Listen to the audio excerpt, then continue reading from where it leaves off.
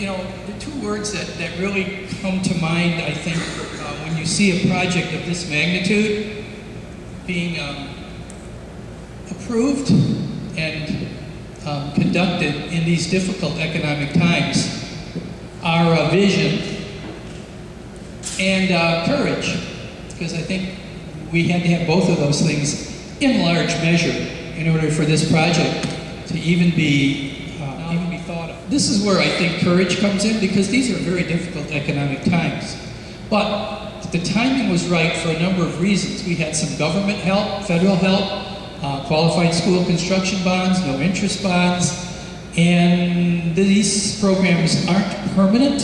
These were programs that are part of the federal government's stimulus package program, and they're not going to be there forever. So really the time was right to maximize the federal government's help on this and help us get no interest and low interest bonds.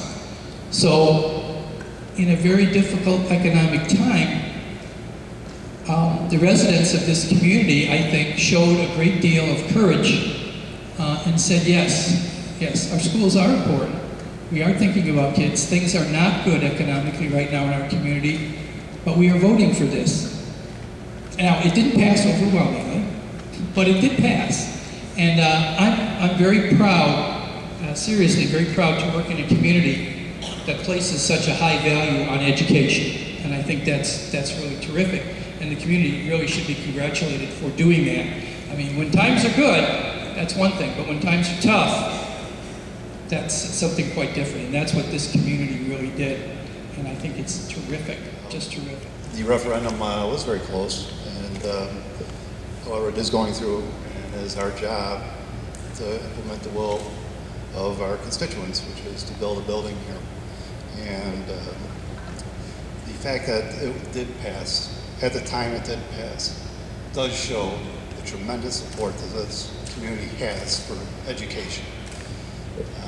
Happened in the deepest throes of recession, and we were able to pass a referendum.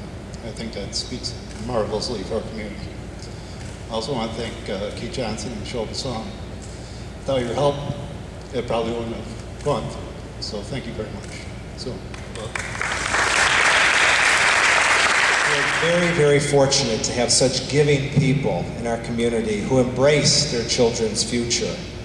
This community has always looked ahead with the desire to create better access to learning, greater opportunities for growth, and expanded educational programs. And with this groundbreaking, it's another new beginning that we look forward to with great anticipation.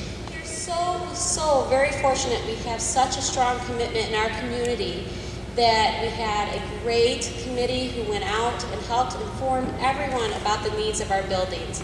And it was through that education that I think our whole community came to understand what was happening in the schools. This building is going to bring a lot of the dreams that we have for our children into a reality.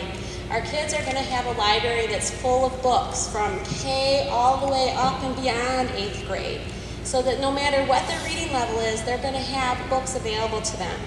They're going to have art and music and computer rooms that were designed to be those things that work well for those classes, and that is so very important.